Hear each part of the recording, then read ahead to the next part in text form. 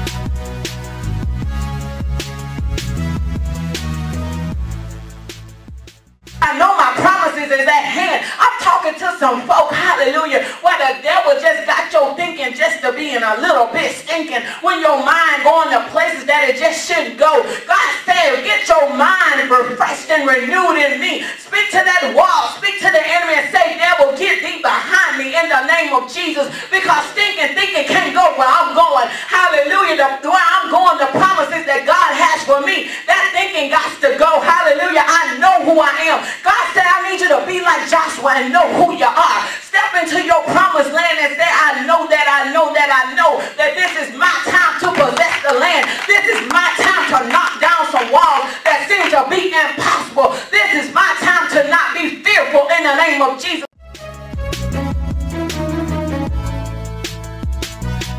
Trespassing.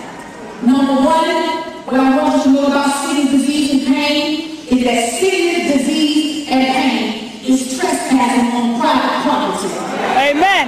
So you need to know that if sickness, disease, and pain is coming from your body, you need to let know that it has trespassed. Amen. When you see a sign on the gate for private property, and it says no trespassing, watch this, make that sign, it says violators will be prosecuted. Come on.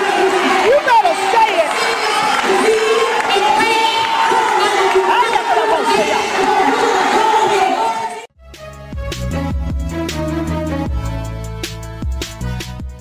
Purpose. You cannot lose You absolutely cannot go down and you cannot go under, people of God. The devil will hit you with his best shot, but you will bounce back up because you have a buoyancy in you in the spirit, because you are the cream. You always rise to the top. Somebody shout hallelujah.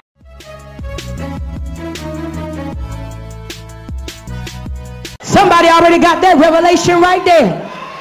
Because when you get desperate, you give a desperate praise. Oh my God. Because see, sometimes, can I say this for my sick folk?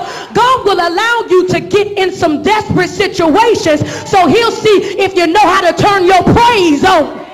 Because when you can turn your praise on, when you're going through the worst hell of your life, you're letting God know that come hell or high water, I don't care if I lose everything, I'm willing to give you, Lord have mercy, a desperate praise.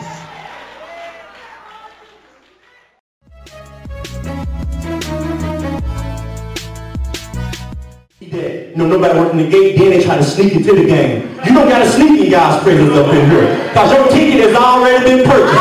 Your ticket is named Jesus. He didn't purchase it with a debit card. He didn't use a Visa to get you into God access. He didn't use a MasterCard. He used his very own blood on the cross that was shed for you and me. And by the redemption of his blood, we now have access to the Father.